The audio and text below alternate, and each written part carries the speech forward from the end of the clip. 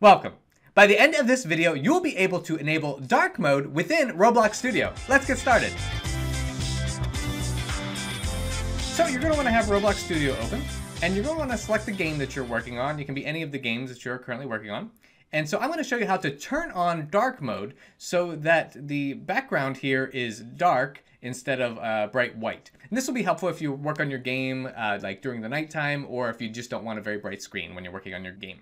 So the first thing you want to do is go up to File, and then you're going to want to click on Studio Settings. Okay, so there are a couple settings here you have. You want to click on Studio Settings, or Alt-S.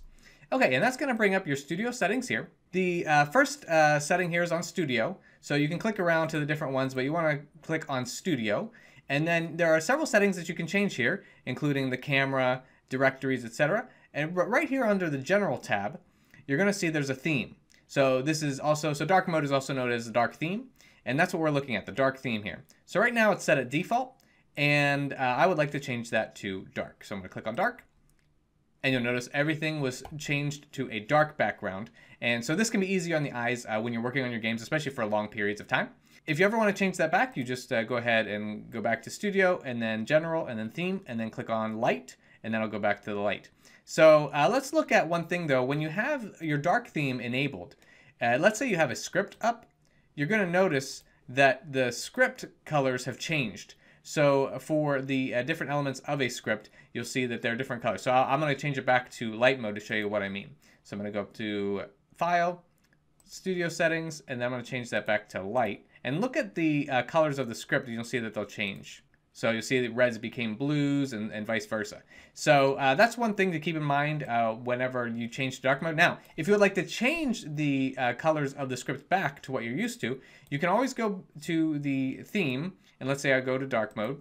And then whenever you are in the settings here, same area, I'm going to go to script editor. So now I'm going to click on the script editor, and I can change the font, the tab width, and so on. There's many settings I can change, but I keep scrolling.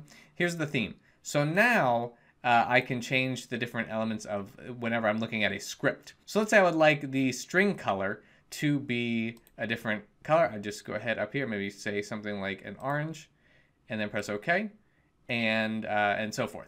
And that's one way you can change the different colors of your script. Now, one thing to keep in mind, if you start changing the font colors on a lot of the different elements of your script, it might be more difficult for someone else who reads your script to know what you're doing. They might have to read more instead of just look for the colors. A lot of times when you're scripting, you just look for the colors, and that helps you understand what's happening in the script. So one thing to keep in mind if you're going to change colors around. So you now know how to turn on the dark theme within Roblox Studio while you're editing your games. If you have any questions, feel free to drop them in the comment section below. I do my best to answer those. I have other Roblox Studio tutorials available. I'll put links to them around this video. If you enjoyed this, please like and subscribe. I thank you, and I'll see you in the next video.